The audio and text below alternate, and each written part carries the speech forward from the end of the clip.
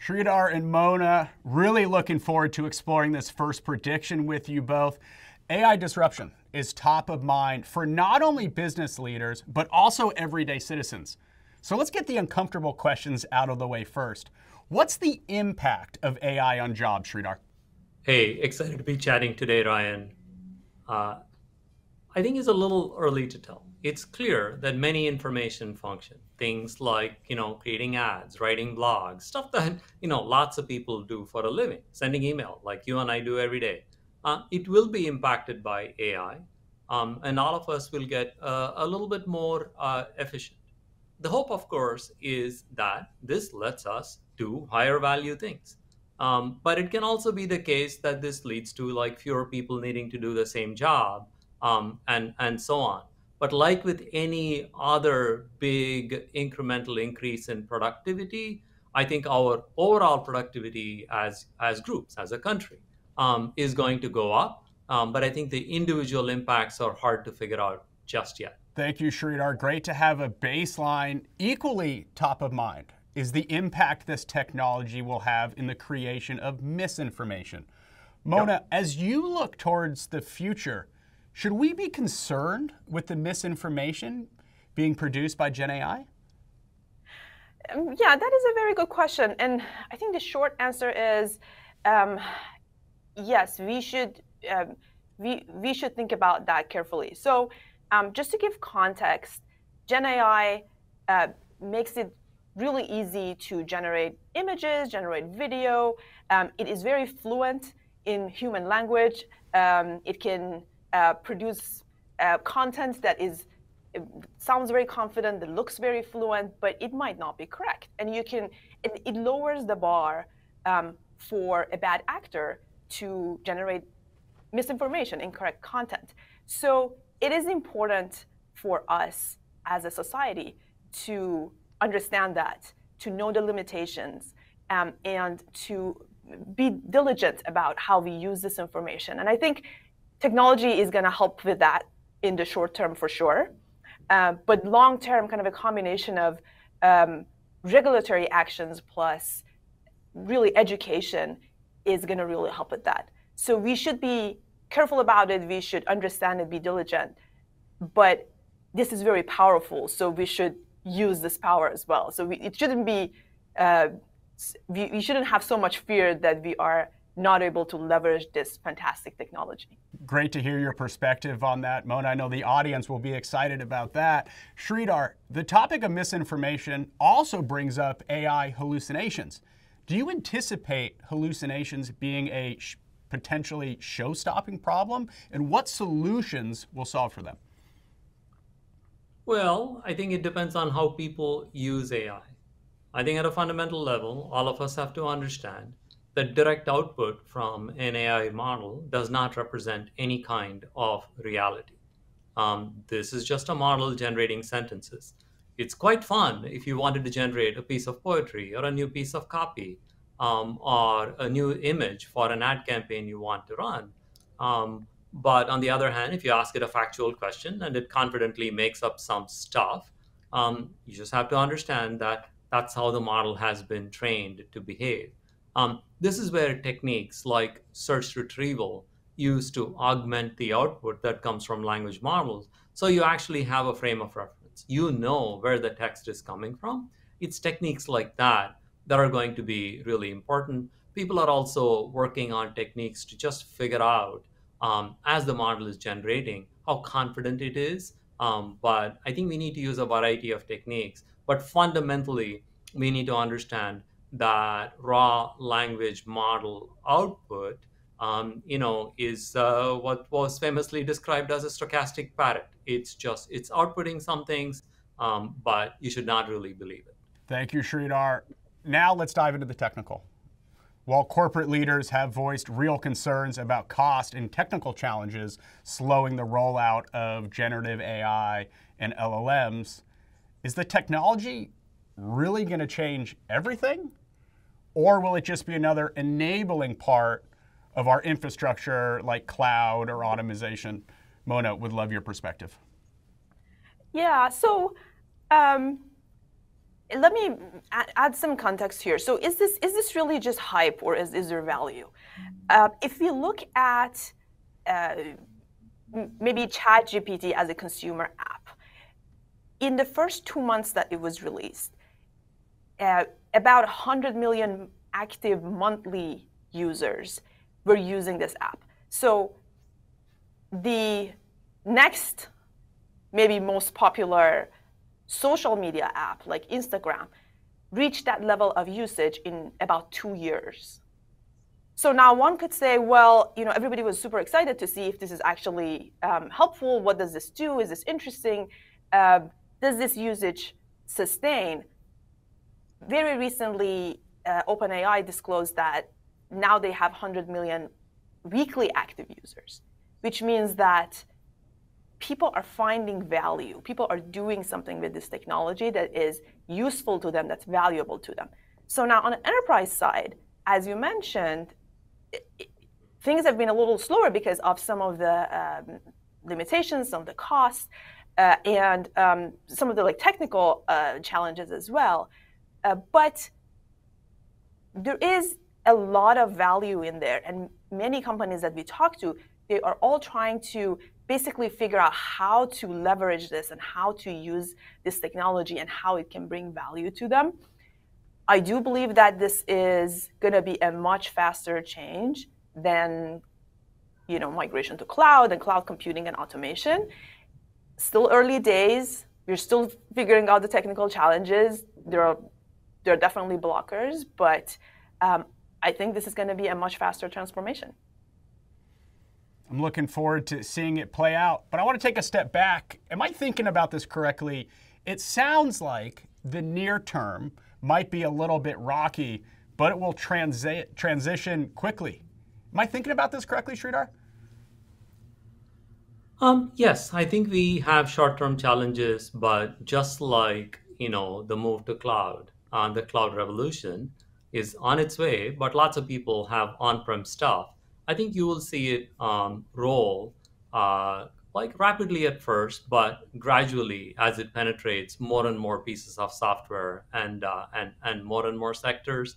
I do feel confident that the short-term hurdles, including the worries about ROI, will be addressed pretty quickly. I think AI's great power is going to be basically democratizing access to technology.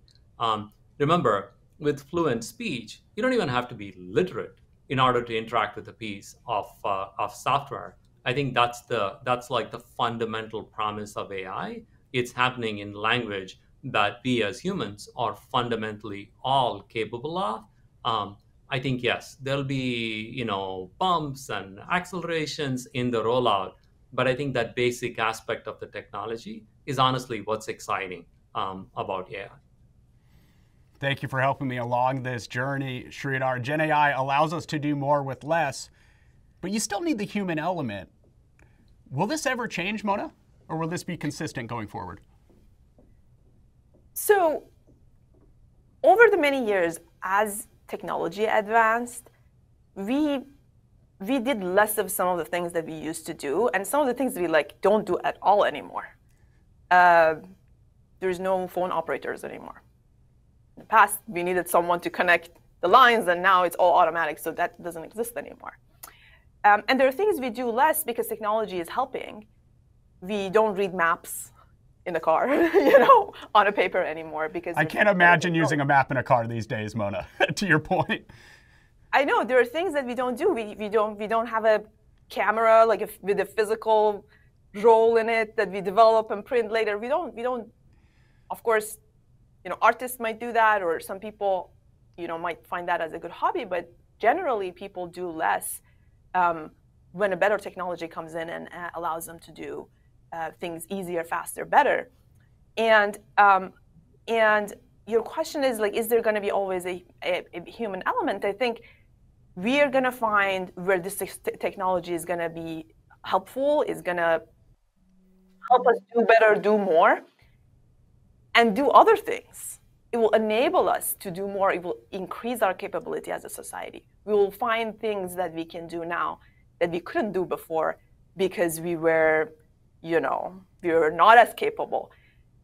the map analogy, like you can now easily go anywhere much more confidently, and it's just a very different world with digital maps, something that you really couldn't do in the past. So it increases our capability in profound ways, and I do think this is actually a much more powerful technology than, for example, the maps. So I think it's going to unfold.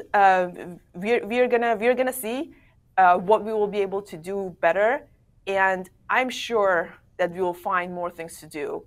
I'm not worried about human species not finding things to do. I think this is going to be fantastic. An exciting next chapter indeed. I want to stay on this concept of the human element a little bit longer. An exciting element of Gen AI is that it really opens up the world for the non-technical individuals. How does this technology really level that playing field, Sridhar? Well, close to home at Snowflake, for example, of course, we create amazing data systems. For many companies, we are the data backplane. We are the source of truth. But if a business user wants an answer to a question, if it's not already part of a report, you know what? They have to get in touch with an analyst who then has to look at the schema and figure out how to answer that question, take that output, put it into a visualization tool for that business user to consume. This can take a week if things go well. Now imagine that instead of that, for a particular area, Snowflake helps our customer create a chatbot. And we are very clear, anything having to do with the financial information for this particular group, you can ask questions here. All of a sudden, business users can say what they want, and this application then help decide what the SQL query underlying should be, and issue that query and give that output back to that business user. To me, this is magical because you have just cut many steps along the way. Is this going to be able to solve every single problem and question? No. To give a simple example, language models by themselves don't really have predictive power. And so if said business users like, hey, how much revenue will we make 5 years from now? Sorry, language models and writing SQL isn't really going to help with that. You need other techniques, you need machine learning, you need prediction. There's a whole bunch of other stuff that you need to have. So it's important that we have clarity about what this produces when it comes to existing data, when it comes to fluid access to that. I do think it's a game changer. But back to your point about needing different technologies and Mona's point about, humans will have work to do. This is not the end all be all. It is an accelerant on what we already have. Magical indeed, Sridhar. There are no bounds to the potential scale of this technology. However, as we discussed earlier in this segment, collectively, I think we can all agree that we need to be careful. What ethical guardrails need to be established? And is it already too late? Sridhar, we'd love your perspective on this to start with. It's not. I think, first of all of us need to understand that this technology, like other technologies, is a tool. The internet let us do some things a lot faster. So did mobile phones, because all of a sudden, most of humanity was carrying around a smartphone in their pocket. Applications like Uber, which were inconceivable before, came to be. But we also know how this story played out. There was a lot more misinformation. There was a lot more harmful content. I think it'll be the same this time around. So the fundamentals that we have around things like, not okay to yell fire inside a crowded stadium or a movie theater, stuff like that, blatant misuse of the technology needs to be looked at the same way as we have looked at all technology. To Mona's point, I do think that this will enable the creation of lots of fake content. We are headed to a world in which you can't really trust a voice you hear anymore, or believe a video that you see. That's like a very different reality from the one that we are in. These are the things that we need to be careful about. Also, we need to remember that models reflect what is on the internet. And we know that the internet is far from a perfect place. So for example, if this model is used to process, let's say, an application to a college, or like a loan application, we need to understand that the biases that exist today on the internet, and we know that the world is far, far from being a fair place right now, I think these models will reflect that. I think we need to go into this with eyes wide open. There are many things that it will enable, but there are also consequences like increased misinformation. I do think that it is hard to imagine just like some simple regulation that's going to take care of everything. So we do need to be thoughtful about how we go about even passing laws and regulation. But I think eyes wide open. Let's make sure that we utilize existing laws and regulation fully, but be open to where future regulation or law might be needed and apply it judiciously because those have their own second order consequences as well. I'd say that's the way to approach this problem. Thank you, Sridhar, for your perspective. Eyes wide open indeed. Mona, would love your thoughts as well. Yeah, that was a great answer. I don't have a lot to add. I would just say, again, as Sridhar mentioned, bias, misinformation, copyright issues, plagiarism, issues like that do exist. I think as a society, we are much more aware of problems like this these days than, let's say, 10 years ago or 20 years ago. We understand the misinformation and the impact of it on the entire society these days. Unfortunately, things like this happen, and it's kind of top of mind for a lot of people. And I agree with Sridhar that we need to go in eyes wide open. We need to, as a society, develop frameworks on how to think through that and what are some of the regulations that we need, and really have an open dialogue, work together, understand it, and really kind of put the kind of guardrails that allow us to take the most advantage that we can, and curb the issues and the limitations as much as possible. I couldn't agree more. Eyes wide open. At the end of the day, we are all in this together. Thank you so much, Sridhar and Mona, for those insightful perspectives. We're off to a strong start here in the Predictions virtual event. Thank you so much for joining me today. Thank you. Thank you, Ryan.